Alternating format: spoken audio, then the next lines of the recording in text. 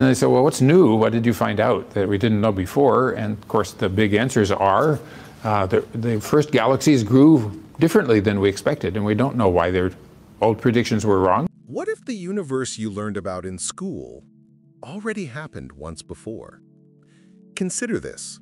For decades, we've pieced together a cosmic narrative, a grand story of creation and evolution.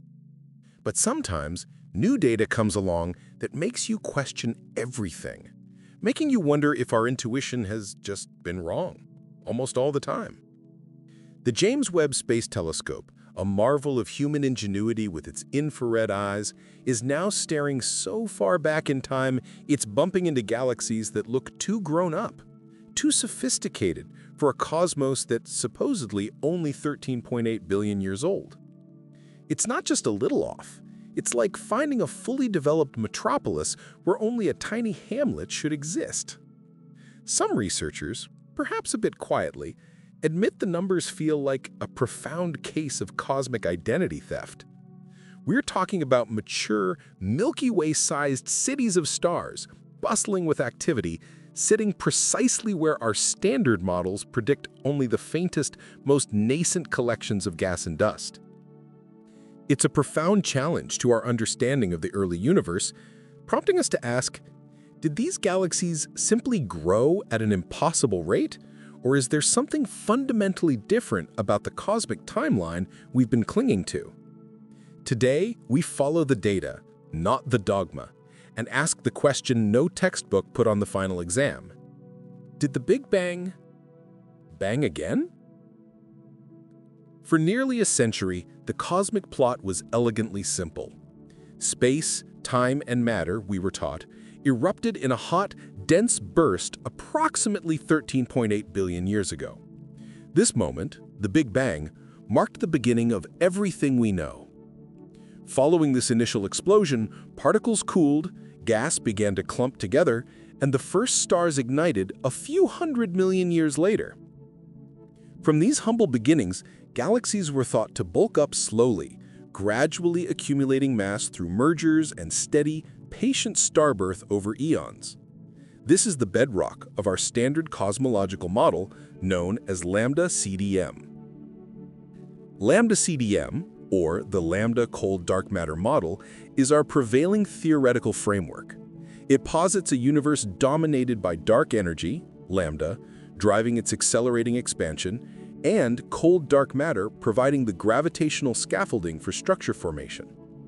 This model even prints a detailed timeline, a sort of cosmic instruction manual.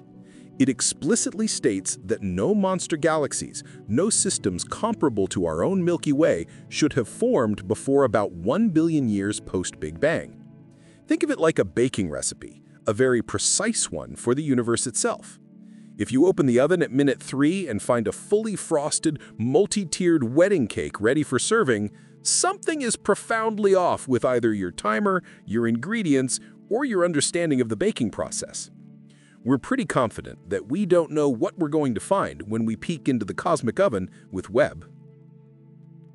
Now, according to this standard cosmological model, which says that about 14 billion years ago, the entire observable universe and everything beyond it that we can't see would have compressed into a tiny infinite point we call the singularity. Actually, no. I mean, that would be true if the universe is finite. But wait, if the universe is infinite, and it kind of looks like it is, then it was always infinite. So the Big Bang would have happened literally everywhere. This means that the first galaxies did not form in any particular region of space. They formed everywhere in the universe, even beyond the observable universe that we cannot see.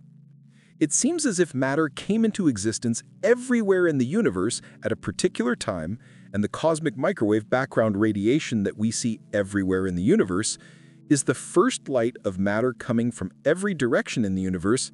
So this suggests that the singularity is not the point from which everything came, but rather an infinite place where everything everywhere came into existence about 13.8 billion years ago, and that in itself is a mind-bending thought. Enter Webb, the James Webb Space Telescope. With its infrared eyes chilled to temperatures colder than space itself, it began snapping pictures of the universe in 2022. Unlike its predecessor, Hubble, Webb sees in infrared, allowing it to peer through dust and gas and, crucially, to capture the light from the most distant red-shifted objects. One of its early, groundbreaking targets was the ultra-deep field, a patch of sky that promised to reveal the universe's infancy. We were looking for cosmic babies. What Webb found was utterly astonishing. At a redshift of Z approximately 14.4, meaning the light from these objects left the scene only about 290 million years after the presumed beginning of the universe, astronomers expected to see faint smudges, the embryonic forms of galaxies just starting to coalesce. Instead, they got JADE's GS Z14. This wasn't a smudge. This was a fully formed system boasting an estimated 1 billion stars, rich in heavy elements, exhibiting orderly rotation, and, to top it all off, housing a supermassive black hole thousands of times heftier than Sagittarius A, the one lurking at the center of our own Milky Way. And JADE C14 isn't an anomaly. Multiply that discovery by dozens. Webb has identified galaxies up to redshift 20, that's just about 200 million years post-Big Bang, that look already middle-aged. We're talking about galaxies that show signs of intense starburst activity and surprising maturity at epochs when our models predict they should barely be forming. For example, the Maisie's galaxy, one of the most distant ever discovered, existed just 450 million years after the Big Bang, already exhibiting significant structure. More recently, scientists have even identified candidate high redshift galaxies like F200 DB045 with an estimated redshift of approximately Z equals 20.4, corresponding to a mere 168 million years after the Big Bang. If confirmed, this would push the boundaries of what's possible even further. It's like digging in 500 million-year-old rock, and instead of finding ancient fossils, you unearth a fully functional iPhone. It simply shouldn't be there. Now, why is this such a problem for our cosmic rulebook? Lambda CDM, our trusted standard model, dictates a very specific, time-consuming process for galaxy formation. It says you need time to collapse cold dark matter halos big enough to hold lots of gas. Dark matter, though invisible, provides the gravitational scaffolding for structure formation. It takes significant time for these diffuse dark matter particles to clump together into dense enough halos to gravitationally attract vast quantities of ordinary gas. Let that gas cool without blasting it back out with supernova feedback. Once gas falls into these halos, it needs to cool down to form stars. But early massive stars burn fast and furious, exploding as supernova. These explosions release immense energy, which can heat and expel gas from the nascent galaxy, effectively slowing or even halting star formation. It's a delicate balance that requires time. Merge halos hierarchically until something Milky Way mass appears. Galaxies aren't born fully formed, they grow through a hierarchical process, merging with smaller galaxies and absorbing their gas and stars. To build a system as massive as our Milky Way, you need countless mergers, each taking millions of years. Run the numbers, crunch the simulations, and that entire process, from the first dark matter fluctuations to a mature Milky Way-sized galaxy, should take closer to 1 billion years, not 200 or 300 million. Yet Webb keeps finding bright, chemically enriched systems vibrant with star formation before the window for their existence should even begin to open. This means either the cosmic stopwatch is wildly inaccurate, or the baking recipe for the universe is missing some crucial, perhaps even magical ingredients. So, if our observations are challenging the rulebook, what are the potential fixes? Option 1, perhaps our theorists simply underestimated early star formation. Maybe the universe found a way to be far more efficient than we imagined. Perhaps pockets of pristine hydrogen and helium gas, the raw materials of the early universe, cooled super efficiently through previously underestimated molecular hydrogen pathways. This would allow stars to ignite in a cosmic flash mob, forming much faster and in greater numbers than expected. Then gravity could have clumped these nascent stellar populations at breakneck speed, driven by denser-than-expected regions. And maybe, just maybe, intense radiation pressure from these early massive stars, instead of dispersing new gas, somehow compressed it, fueling even more rapid star formation. Computer simulations, when nudged and tweaked to their absolute limits, can reproduce some massive galaxies at early times. But this often requires cranking the star formation efficiency to the very edge of credibility, sometimes assuming nearly 100% of available gas turns into stars, which is, scientifically speaking, very hard, which is the scientific term for impossible. Even then, the black hole obesity problem remains. How do you get 10 to the 9 solar mass black holes, billions of times the mass of our own sun, to coalesce so incredibly fast within a few 100 million years? Our current theories struggle. Could it be frequent mergers of smaller black holes happening much faster than we thought? Or perhaps super Eddington feeding, where black holes gobble up matter at rates far exceeding their theoretical limits? But wait, here's where it gets really intriguing. The trouble is, these alternative models face significant hurdles. We have other robust cosmological observations that neatly match the lambda CDM age of 13.8 billion years. For instance, we observe supernovae dilation, where distant supernovae appear to unfold more slowly due to the stretching of space-time. This phenomenon is a direct consequence of an expanding universe and matches our current age estimates perfectly. Then there are the cosmic microwave background acoustic peaks, the subtle temperature variations in the afterglow of the Big Bang, which provide a precise ruler for the universe's age and geometry. Both these pillars of modern cosmology neatly align with the 13.8 billion-year timeline. Kicking the can uphill by proposing an older universe requires rewriting much else that works incredibly well within our current understanding. Still, a small but vocal cadre of researchers keeps the idea alive, arguing that our fundamental dark energy assumptions, which dictate the expansion rate, might be biasing our cosmic dating. Now, for the most radical option, the one that truly challenges our foundational understanding, option 3, what if the Big Bang was not the first? What if our universe is just one chapter in an infinitely unfolding cosmic story? This is where Roger Penrose's conformal cyclic cosmology, or CCC, comes into play. Penrose proposes a universe composed of an infinite sequence of eons, each one following another. Under this mind-bending theory, each eon begins with a Big Bang-like event and eventually ends in a state of heat death.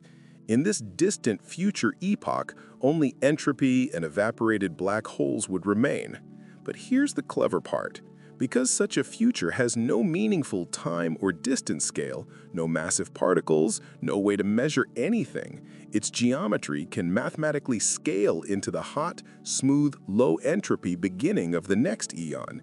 It's like the universe resets itself, with the end of one becoming the beginning of another. Penrose and his collaborators have even claimed to find evidence for this in our own cosmic backyard. They point to faint, ring-like patterns in the cosmic microwave background maps, which they argue could be the gravitational echoes or Hawking points of supermassive black hole collisions that occurred in the previous eon.